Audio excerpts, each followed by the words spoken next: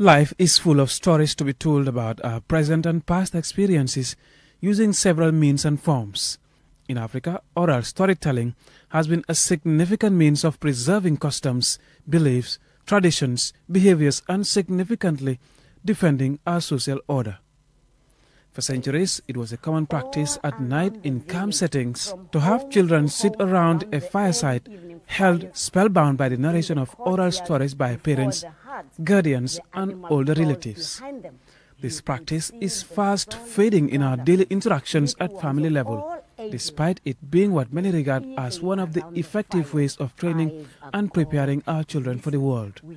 Sira Sonko is a participant at the National Storytelling Competition and belongs to a new generation, most of whom benefit little or not at all from the joys and lessons of storytelling. Sira is not happy about the present-day diminishing of oral storytelling tradition. As I am speaking to you right now, I am not comfortable with that because it is not something which is advisable. And in life, in any aspect of it you do, there are two things, which is the advantage and the disadvantage. So at this point, it is very disadvantageous to us young ones, the upcoming ones in general. Aware of the significance of storytelling in our society, the Young Writers Association of the Gambia has mobilized children from different schools for the first ever national storytelling competition to inspire a commitment to telling stories about ourselves. 9 made it to the finals on Tuesday, which is centered on the theme, Our Culture, One Identity in Traditional Gambian Society.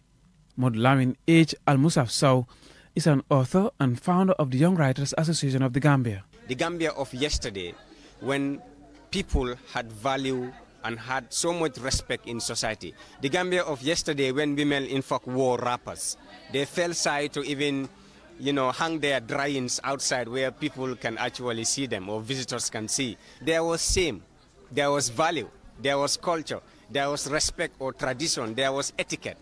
But nowadays society has failed us and we have failed ourselves woefully, and we fail to revive most of these things.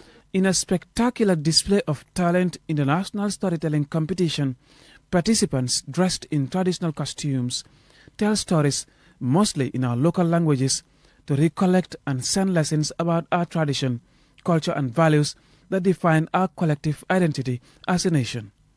It certainly wasn't a boring event, but a night to display of the beauty of various art forms, including musical performance. Kunguto jamano yaay njuli ewulen wa kunguto bob nak naka len ko don defare mami den don ut sankal a ngi joge ci dugub tulote bako la ka bako ibaro bako ko fu barana ka bate kali subula ko e wonne ya ta.